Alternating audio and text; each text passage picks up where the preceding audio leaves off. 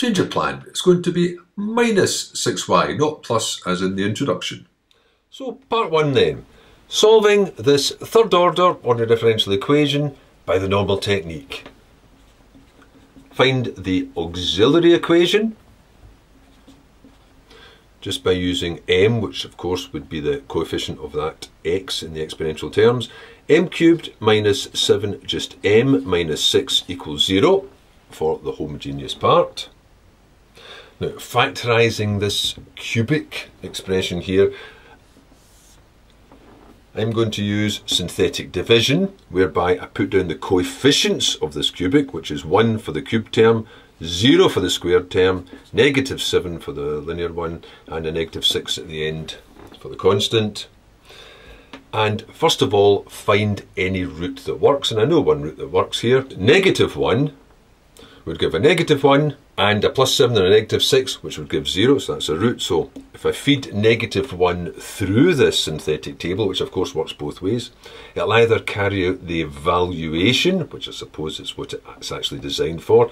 It will evaluate the expression at negative 1, but it also gives the quotient in these numbers here upon division by the factor which produces that root.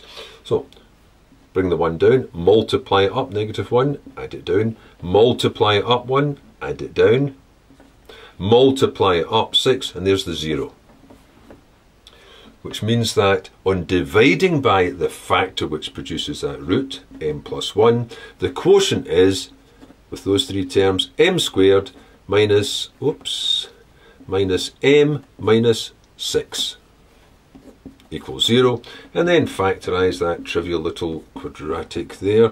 But m, 2, 3, the negative will go to the 3, so that must be plus, giving the values for m of negative 1, negative 2, and 3.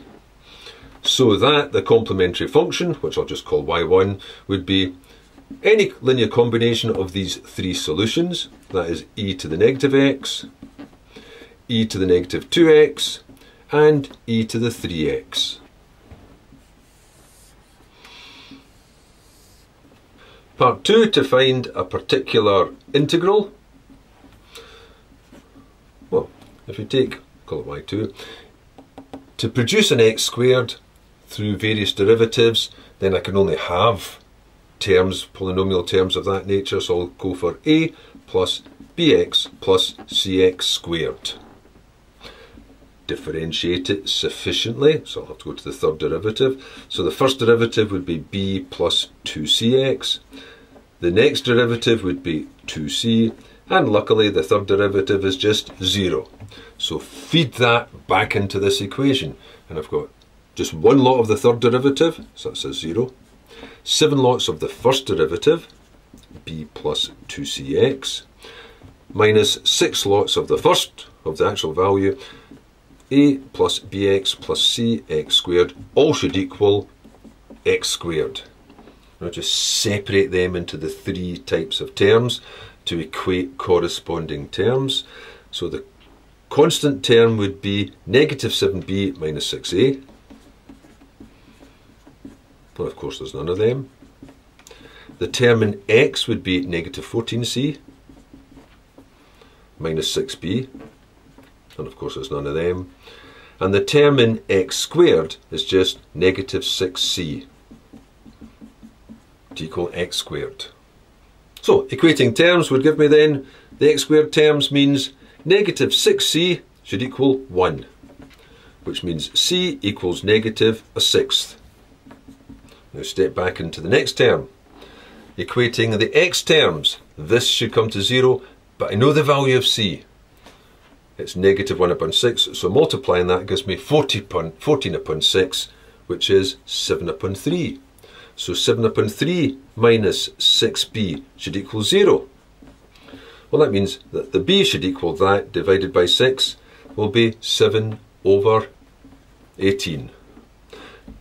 And then stepping back to the constant term, negative 7 of those, so that's negative 49 upon 18, minus 6 lots of a should again equal 0, constant terms on both sides, which means a should equal, dividing by 6, negative 49 over 6 times the bottom there, the denominator, which is 108.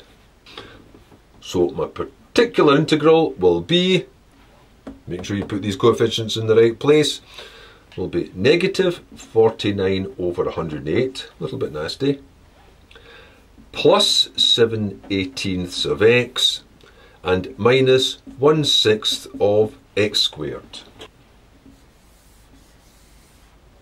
Clear away the clabber, and you have the general solution as y equals, in any order you like, a e to the negative x, b e to the negative 2x, c e to the 3x, or if you wish, call them c1, c2, c3, I might do that later, minus 49 upon 108, plus 7/18 of x, minus 1/6 of x squared. Now, this is one of the results that we're going to end up with when we go through the rest of the videos, the first of them being to take this third order equation and split it into 3 first order equations to start off the linear algebra, which will then roll through, and yes, it will roll through very tediously to produce this as the first of its set of solutions. And no, the purpose of this isn't to say, oh, this linear algebra route is going to be so long, why'd you bother with it when this is so easy? This will only be so easy in this particular case, because this will produce a very simple set of 3 first order equations. In general, a set of 3 first order equations would be much more cumbersome to deal with to try and produce these higher order equations to solve.